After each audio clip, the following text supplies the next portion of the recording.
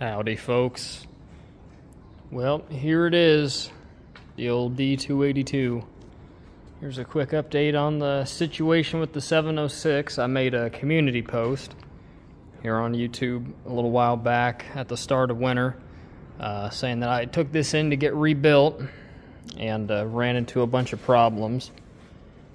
Right behind this sleeve on the fourth cylinder, there's a huge crack in the engine block right into the water jacket, so I decided I'm just gonna part out that engine and get what I can get out of it. And then I got a little surprise for what I'm gonna be putting in the old 706. So here's what it's looking like right now. I figured if I'm gonna cover that up for a second, don't want to show that yet.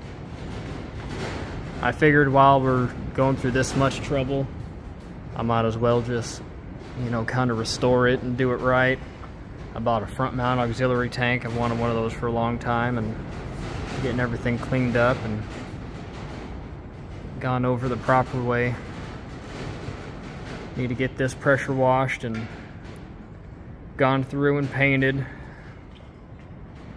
I'm not really fixing everything. I'm just fixing what I know was broke or needed attention when I took it in to get an overhaul.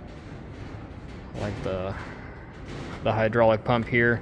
These ain't super expensive. You can get a rebuilt one for $260.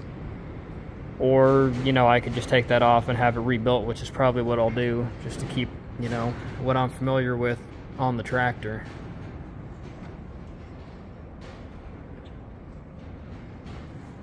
So, new wiring harness, brand new gauges up top. I've never done any wiring before, so this will be a fun project. Learn a little bit of stuff. Put a new seat on it. I'm just looking forward to kind of going over everything and learning some more about it and fixing all the oil leaks and doing it right. Make something real reliable out of it that I'm confident in that I did the work on myself. Now, the only thing I will not be doing myself is rebuilding this Cummins 5.9 12 valve that I bought. Now, I'm gonna have this rebuilt over the winter going into 2023. I had this shipped to me from Texas. I had to run about 2 hours away to pick it up. There it is, Cummins. Let me see if I can fix that. There we go. Oh, come on now. There we go. If you can see on the far right side, it says advertised horsepower, 190 horsepower at 2,500 RPM. So I'm kind of looking forward to that. This is going to be a basket case to put in this tractor. I know it fits. I know people have done it before. That's why I bought it. I need an adapter plate and possibly motor mounts to go on the frame rails. I'm not sure if the motor mounts that are on it, it came out of a bus, but those will work. Probably not, but new clutch, new flywheel. I think I have to put a flywheel out of a 1066 in this in order for it to be compatible with that 5.9. So that's kind of the plan. I'm gonna rebuild the wide front the best I can, repaint everything. Just do it right and do it once. Make something I'm confident in and proud of.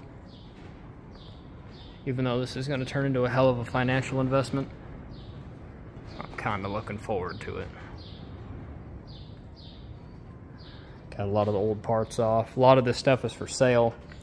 If anybody's needing any D282 parts, got the oil base and cover, the back support plate off the engine, oil cooler, flywheel, head, clutch. I don't know if I can reuse the same clutch, so I'm just kind of holding on to it, but keeping the air cleaner, but oil pan and stuff like that. Used alternator.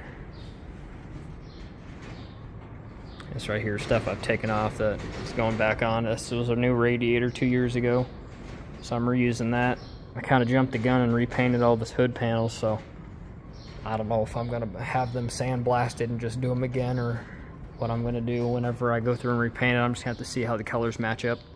It might be just fine, but that's kind of an update. I made a post about, you know, having the engine rebuilt, and then I just kind of never told you guys anything further. So if you guys need any of those parts, feel free to let me know. I'm more than happy to work out a deal with you, and I'll try to keep you updated the best I can. I don't really know if I'm going to make a whole video about restoring this, or whether I'm just going to make a few odds and ends stuff about cleaning parts and repainting, or what I'm going to do. But this is my project at the moment and what I'm working on, amongst other things on the farm. So have a good one, guys.